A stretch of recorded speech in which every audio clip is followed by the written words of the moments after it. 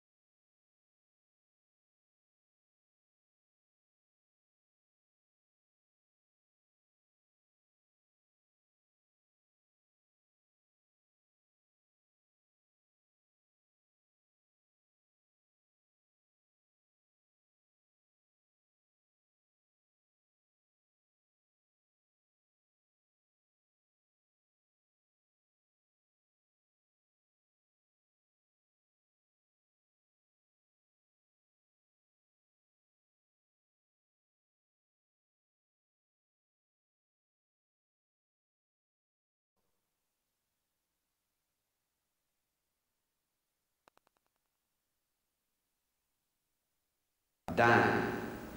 Now, it gets me nervous. Why? Did you have any thoughts about something? Was you wanting to go anywhere? I knew I wasn't going to go to the gas chamber because I hadn't done anything wrong. You scared to die? Sometimes I feel I'm scared to live. Living is what scares me. Dying is easy. How long have I been in jail? 34 years? 34 years, so I've been in jail, prison, a long time. The basic plot outline of Pierre, a young writer, Pierre Glendinning, after discovering the existence of his half-sister, Isabelle, initiates an incestuous relationship with her and renounces his fiancée, Lucy. These events lead Pierre's mother to renounce her son and disinherit him. Freed from his mother's influence, Pierre and Isabelle relocate from the Glendinning rural estate to New York City, where they live in poverty while Pierre attempts to make a living as a writer. In time, Lucy joins Pierre and Isabelle in their communal living arrangements. Pierre's manuscript is rejected by his publishers as plagiarized and incoherent. After Pierre's cousin, who once had a sexual relationship with Pierre, and Lucy's brother confront Pierre to demand Lucy's return, Pierre shoots his cousin and then kills himself. Melville appears to be advocating an alternative orientation toward identity, based on contingent, rather than essential, properties of individuality. The essence lies in its denial of essence. The circular structure of this paradigm echoes Melville's sense that there is no foundational self upon which additional, contingent properties might rest. In foregrounding Pierre's anxieties about his subjective states being observed by others, Melville highlights his protagonist's inconsistent strategy to hide what in fact never really existed in the first place. It is precisely this stable system of signs and quality that Melville complicates in Pierre. Yet, Melville is up to something more than the typical Bildungsroman narrative. The painter of the first portrait, we are informed, surreptitiously captured the likeness of Pierre's father, who, having recently learned about phrenology, refused to pose for a portrait. It is the secret portrait that haunts Pierre. Phrenology, promising to decipher the complexities of the mind by way of careful observation of its alleged physical properties. When these two insist on having unchecked knowledge of his mental life, he flees their gaze. Refuses to have a daguerreotype of himself made for the public illustrates his depiction of Pierre's empty identity. Craxis is drawing on cinema's ability to represent the nothing by foregrounding darkness in a manner that Melville cannot fully do with the apparatus of language. Conform to soft or hard porn aesthetics, thereby functioning to demonstrate that these are bodies, communicating mutely and intensely at the edge of bifurcating and dissolving identities. Something of Melville's revolutionary rethinking of sexual desire is reined in by this all too straightforward sequence. While the attempt to draw out a delusion deterritorialization of the sexual intercourse, invoking the concept of the body without organs. Much more than cousinly attachment between Pierre and Glenn Stanley. Importantly, while Craxis does depict Pierre's murder of Glenn and Isabelle's suicide, he ends the film with the protagonist in police custody, shaken but still alive. In contrast, Melville's version indicates that Pierre dies as well. The novel, Delbanco feels, is ambivalent in dealing with the rather too loving supervision of his mother and his ardent sentiment for Glenn, the young man who is his cousin, with whom he explored the preliminary love friendship of boys. 15. The character of Pierre in the beginning of the novel and his suddenly becoming an author in later chapters. With its themes of sexual confusion and transgression, it now seems fresh and urgent. 14. The book was the source for the 1999 French film Pola X, Pierre ou les Ambiguities, directed by Léos Carax. Maurice Sendak, which present Pierre as a full-blown adolescent, muscular, ecstatic, desperate, devoted, and lonely. He is the man-child invincible. Carax is drawing on cinema's ability to represent the nothing by foregrounding darkness in a manner that Melville cannot fully do with the apparatus of language. Melville describes the much more than cousinly attachment between Pierre and Glenn Stanley 216. Importantly, while Craxis does depict Pierre's murder of Glenn and Isabel's suicide, he ends the film with the protagonist in police custody, shaken but still alive. In contrast, Melville's version indicates that Pierre dies as well.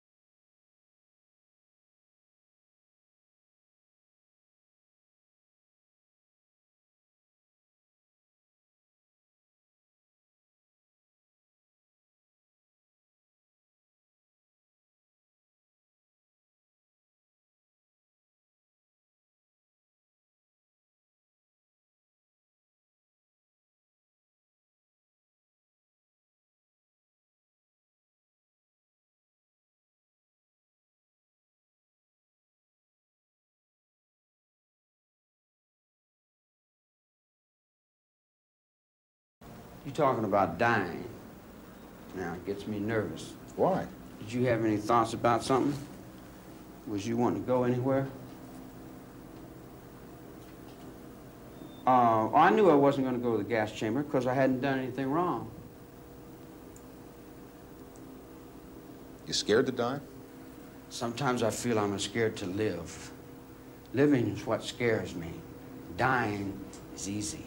How long have I been in jail? 34 years? 34 years, so I've been in jail, prison, a long time, all my life. I was raised up in here. So I understand jail. So I understand myself and I can deal with that. I sit in my cell and I do my number. But there's different colors on different people's backs doing different things. It's a different world. I love the world I live in too, just like Regan loves the world he lives in. I don't know pain. I have no depth of pain. I have no depth of suffering. I don't know ridicule since I was 10 years old. I've been in every reform school you got across the country and used to lay down and have to get my ass whipped till I couldn't walk. Tell me about some pain. Good pain, understand pain. Not bad. Pain's not bad, it's good. It teaches you things. It teaches you things. Like when you put your hand in fire, oh, you know not to do that again. Yeah. Yeah, I understand that. Can't cope with the outside world. Do you have a recollection of that? And you make a desperate plea out of something, man.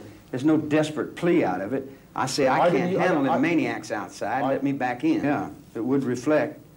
If you hold the negative up to the light, you don't see the light, you just see the negative. So I'm a reflection of your negative, there's no doubt about that, and I can handle that also. I've been handling, ain't I? I don't know, have you? Well, I've been up and down these damn hallways, in and out of these nut wards for the last 10 years. You think you could follow that act? I'm playing for my life. You working for money. Someday you're going to get out of here? Get out of here. Get out of here. Where would I go now? Let's see. What would you do if you got out of here? If I got out of here. What if they said to you tomorrow morning, Charles, hey, listen, you're free? I'd probably go out front on the grass and sit down. The question is, should Manson ever go free? It's 10 years now since he and his 3 female accomplices, virtually robots under his control, were convicted of murder. Manson was also charged with 2 more mutilation murders. Ranch hand Donald Shea was beheaded, and musician Gary Heineman had his ear cut off. Make dust, everything, terrible. One little guy, terrible. Ooh. Boy, how insecure are we as human beings? Put all our fear on one little guy and afraid to let him out. He might break all the toys. Why do you say little guy? Because I'm not the guy you trying to make out of me. That's not me. I don't know what my way is. Everybody keeps telling me I got all these things. I read the other day where I had magical powers, and I told everybody in the chapel, I said, zap, zap, zap, zap. I said, where's my magical powers? Well, you can't read, you can't believe what you read in the press. I can get no magical powers, mystical trips, and all that kind of crap. Yeah, it's kind of silly. Yeah, I'm getting witches and devils, and one guy come up and said, I heard you said you were Jesus. I said, no, man, I ain't said nothing. He said, I'm glad. He said, I'm damn glad. I said, why? He said, I know you ain't him. I said, how do you know? He said, because I am. I said, okay. But I mean, you know, I've been in the nut ward for 10 years, so you can't expect me to rationally take this thing serious.